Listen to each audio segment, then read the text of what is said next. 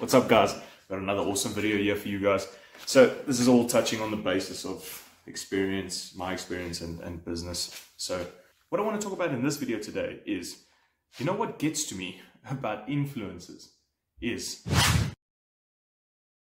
So yeah, that was a pretty strong start, but what gets to me about them, well, people that seem to think they qualify as influencers, is the fact that they think they own you basically as a business and brand. So if you are just starting out, just realize that you're going to basically feel that way, and it's just something you got to deal with. Remember, if you're very small compared to them, that they've got the upper foot, if you understand what I mean. So you kind of have to just stay with them and follow them or do what they say.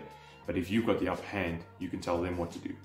So it's this play off. Eventually you will maybe get there, but just understand that where we started with collaborations and influencers, it was very difficult because of, I guess, my personality and trying to deal with these types of people. A lot of them were very, very kind and generous and very, very caring and actually enjoyed business and loved what the business had to offer.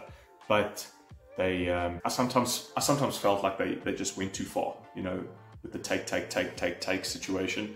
And when I confronted the take situation, it was just like, you know, here's a finger for you. And it kind of made me learn over the last few years about influencers and collaborations that it's not a bad thing to do for your business, but it's got to be choosy and you've got to pick the right ones, and that you've got to also understand your timing with them.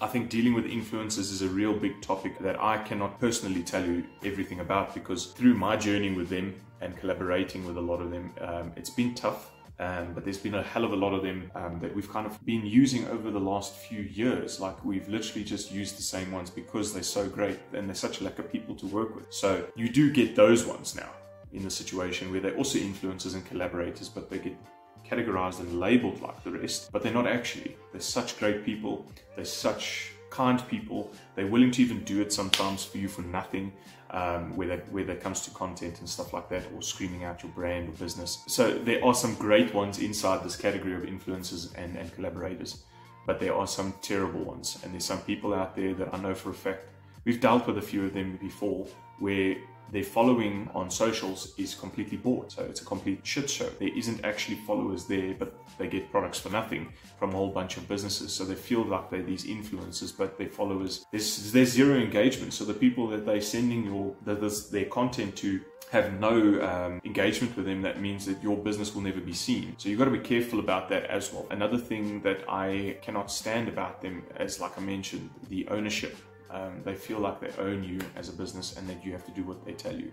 And yes, that can be true to a point, because remember, like I said, if they are higher than you and you're trying to reach to them to get to their status and help them grow your status you've got to stoop down to understand this person, build rapport, and then do what they tell you in a certain way that doesn't demean you or your business, obviously, but you've got to work with them and basically work for them. And when you're above them, they'll become workers or influencers for you and your business, whereby you can tell them what you want and this is what you're willing to offer.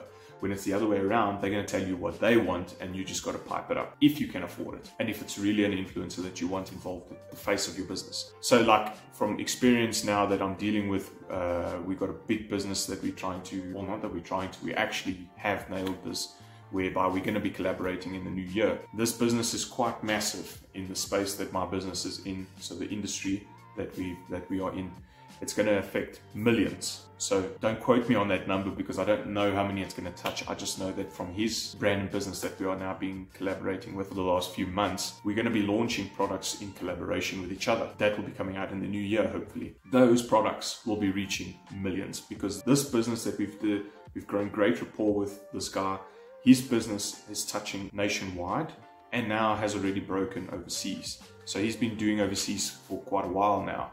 And like I said, just by having that relationship with him is going to enable us as a business and brand to shoot beyond you can compare. You can't even imagine how that might change the business. Because, for example, today I'm still rushing a 9 to 5, working this in the dark hours. And then this could literally switch that entirely, where I don't need a job anymore and that I am extremely successful with the business. And then there's many from a local sense that want the company's products plus overseas. Like, things can change for you overnight. Like, that's just how great one collaboration can be for you. if you are good with it and that you build great rapport and that you bring to the table from both sides, there's a connection and great working effort, you can definitely see massive change in a space of like 24 hours maybe. So that's from my experience, what I'm dealing with now over the last few years, and this new one that I've got going on. It's going to be really big. And I just thought this guy, I also thought we're quite small, but 2.5 years in, we're not necessarily small. The market kind of knows us and the products, my business. But when it came to him, luckily I knew people in my network. So coming back to collaborations and the people that you choose, sometimes it's difficult to find someone on an online space.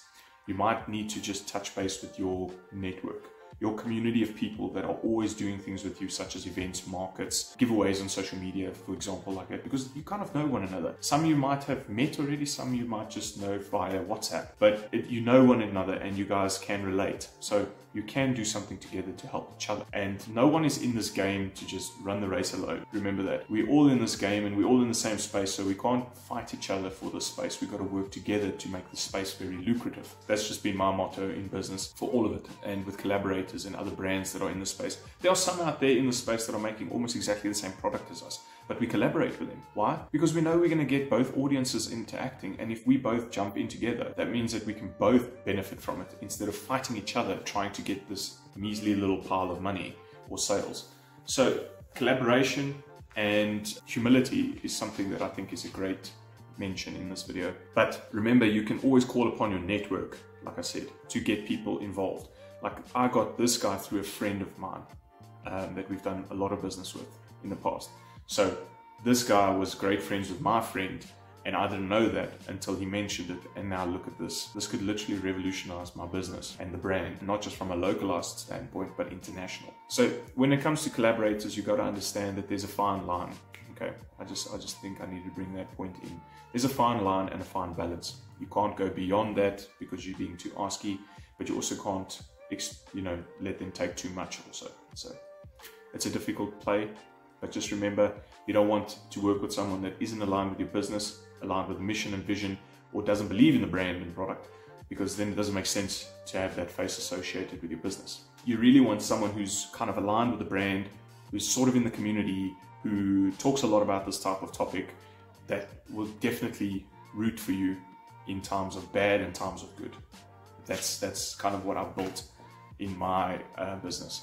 Is a list of good people that are influencers that have collectively got about nearly 700,000 followers at this moment, and that's excluding my brand or my business's following. So I mean, we're talking about a big group of people here. So it's great to have good people like that, and it's because I'm always in connection with you. There's another thing that you've got to bring to this video, is that you can't just work once with an influencer. It's actually a relationship. You've got to do this collaboration as a relationship with one another. You've got to be in one another's WhatsApps. You've got to be in each other's face. You've got to phone one another and say, how's it going? It's not just, will you do this for me? Thank you, here's your payment, and good to know you. No, that's not how it works. If you want a long-term thing from someone like this, you've got to have a good relationship and build rapport. Why wouldn't you want to build rapport with someone? I mean, do you know what that can do for your business? If that person really likes you and gets along with you, they will refer you to people that they know. And I mean, not in just buy this guy's product basis. I'm talking about they will refer you to people that will actually want to do business with you because they see how well you do business with them. It's something that you've got to really consider how you do when it comes to the collaborators and influencers in your business. How do you connect with them? You've got to be in their face all the time. We know what that saying is. I don't know what the full saying is, but it's top of mind, something like that. Always staying top of mind. Because staying top of mind means that they'll always remember you, and not only remember you, they'll call upon you because they know what you do, they understand the business and your product, and they know it's great, and they've used it, and they'll refer you to other people. So always stay top of mind with these people, and be good friends, business partners or something like that. You don't have to go and get to know one another's wives, but definitely good partners.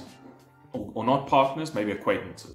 So yes, this is going to be a shut off for the video. I just wanted to talk about my experience with collaborators, and if you've just started out with this type of stuff, no, it's not going to be easy. I can definitely tell you that. And influencers, especially if you want some big guys, they're going to ask a lot of money and a lot of product. So definitely be aware of that, and don't think that you're going to be able to get a president to say yes to you unless you're his niece or nephew. So you gotta definitely weigh up what you're doing there. Like I said, to sum it up, be a great collaborator, offer the same or bring a good value to the table, and they need to do the same. Connect with them and build a hell of a good rapport with them, and make sure that no one is demeaning the other one. Make sure there's a good balance and there's a good vibe between you two. You don't want anything to hurt the business, and you don't want to hurt their brand either. Hope this video helped. If you guys liked it, please subscribe and like this video, and leave a comment down below if you're dealing with a similar situation right now. I'd like to hear from you. Cheers.